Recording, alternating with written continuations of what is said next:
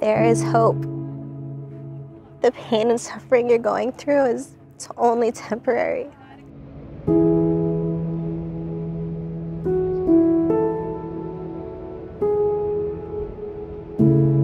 I became a Christian in 2016. I was living in California, and the best way I can describe it is I was the prodigal child.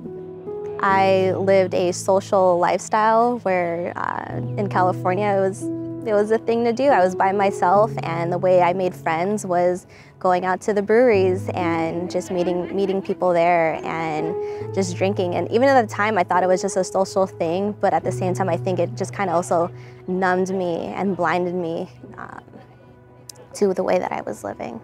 I think in that reckless lifestyle, I was just so blinded by my sin. So I was living in complete isolation, and I also just carried so much guilt and shame that I didn't want anyone to know about it. So anytime that I was going through suffering, I did it alone.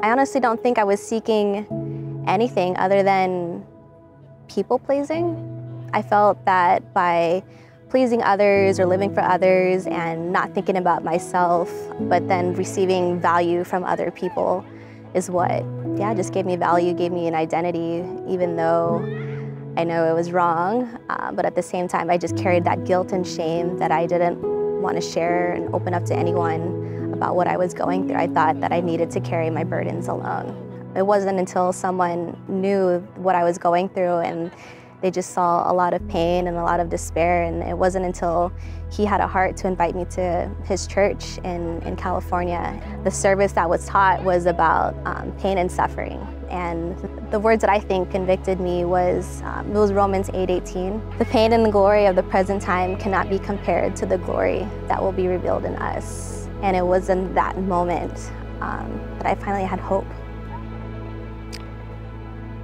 There is hope.